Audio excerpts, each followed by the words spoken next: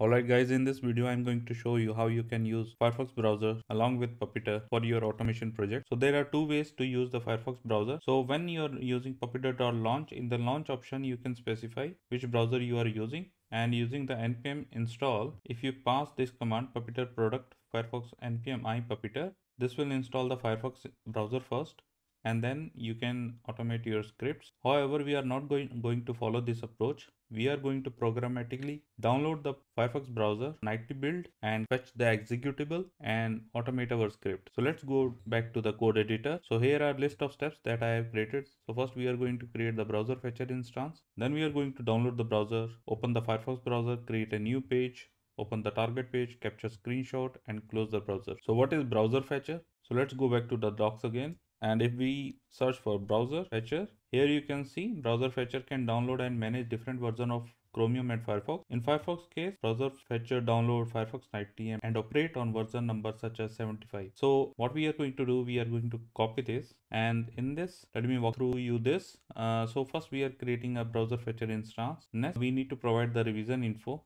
So we need to move it to download browser, and next we are creating a browser instance. So in the create browser fetcher, we need to specify which product we need to fetch. So we are going to say product, and the product is Firefox. Next, we can also provide the path where we want to store the downloaded browser. So I'm going to say let's download in the root browser directory.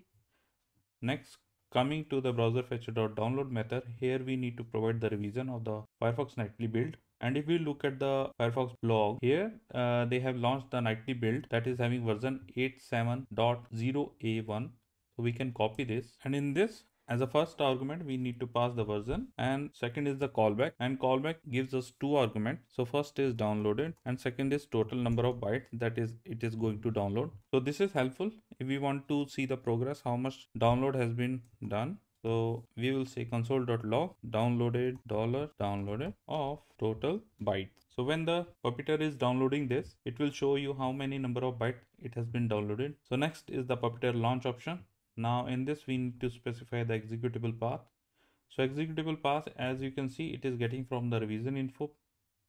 And in the launch option, we need to specify that we are going to use the Firefox browser. So we will specify product Firefox. All right, so these steps are going to download the browser, launch the Puppeteer with Firefox browser.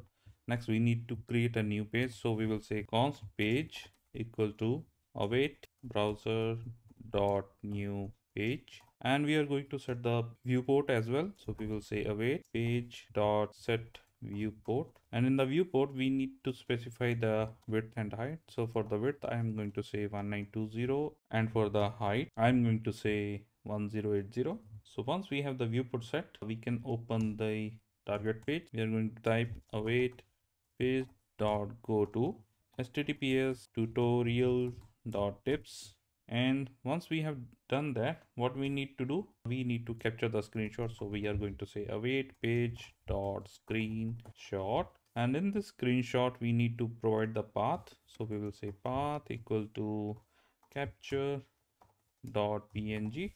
Once all these steps are done, what we can do, we can close the browser. We can say await browser dot close. So let's see this in action. Save our file, open the terminal and type node index.js. So before I press enter, I want to show you the Explorer window. As you can see, there is no browser folder that exists. So once I press enter, you will see this folder will be automatically created, and inside this folder you will see the executable file is being downloaded by the browser fetcher API. I hope this finished quickly. It totally depends on your internet speed, so it should complete very fast. So now it's already downloaded, and you can see it is extracting the contents of the binary file. So once the extraction is complete, you will see it will launch the browser, create new page and set the viewport of the browser and go to the targeted website. So once that is done, it will capture the screenshot and save it in the root. So as you can see, we are on the prompt again. There is a capture.png now, where you can see screenshot of the website. Now if you run this second time, and in the launch option you say headless false, this will open the physical browser, and now second time the download won't happen again. So it will use the previous binary that exists in the browser folder. Now if I type node index.js, that's on my other screen. So let's pull it here. As you can see, it opened the targeted page and captured the screenshot again. And that is how, guys, you can automatically download the Firefox nightly build and automate the scripts on Firefox browser. I hope you enjoyed this video. Please make sure you smash that like button and subscribe to my channel and turn on the bell notifications so you get the latest updates whenever I post a new video. See you in the next one.